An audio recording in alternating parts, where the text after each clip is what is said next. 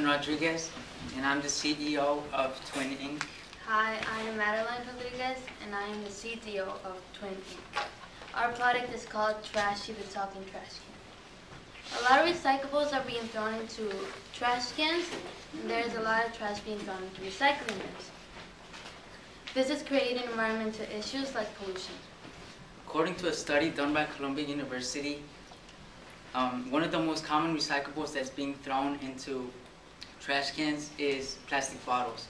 And it takes 1,000 years for just one of these plastic bottles to decompose, but only 6.5% of these plastic bottles are being recycled. So Trashy, the talking trash can, will solve this problem by educating little kids on the difference between these two. Trashy, the talking trash can is a garbage bin that will contain a recording device inside of it that will explain the difference between recycling and trash. Outside, it will have visuals, posters. One will be showing what trash is, and one will be showing what recycling is. Now, to some of you high school students or adults, this might seem like a very lame product, but to a little kid, it's fascinating. It's something original. It's something that they'd be interested in. So this is why it's meant to be used by little kids, but our target market is parents because they have the money to buy it for their kids. Another part of our target market will be cities because there's a lot of public places like schools, parks.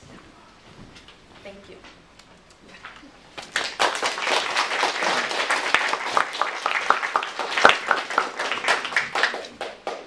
Okay, questions from the judges? I've been talking a lot, but I just, I think this idea is fantastic. And I especially loved how you ended with schools. To me, I feel like there's your target market. Definitely, I could see parents buying it for their kids, but if I was an elementary school teacher and we could have that in our class, I think that is really, really cool. And you don't even probably need to go to district level for that. Admin or teachers could even buy it. So I think it is so cool that you're incorporating an educational component. I love that. I have some concerns over feasibility with $300, but if you don't start it up this year, I think it's a fantastic idea, and you should get working on it ASAP and patent it and become billionaires. Good invest already. Yeah. I guess I'll go next. I just want to say I'm a stickler for stats, and the way you use that research and the way you said it, if I was a VC, I'd be giving you money because, I mean, you clearly stated that it's not just you that thinks this is a problem.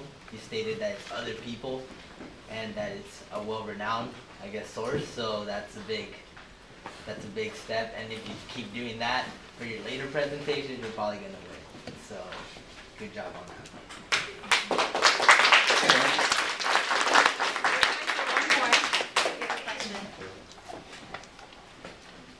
Have you, again, the stats, awesome, really original idea. I've never seen anything like that. So how do you guys envision, have you thought about how the feasibility just at all about the manufacturing piece of buying existing trash cans or the technical piece? I think the talking piece was probably the one that, might be the most difficult to execute. Have you guys put any thought into that yet? All right, so the talking part would be, those teddy bears that you press on them, they talk? Yeah. Something like that, where you push it and then it'll say what it has to say. And, Okay. Cool. Okay, thank you so Very much. cool.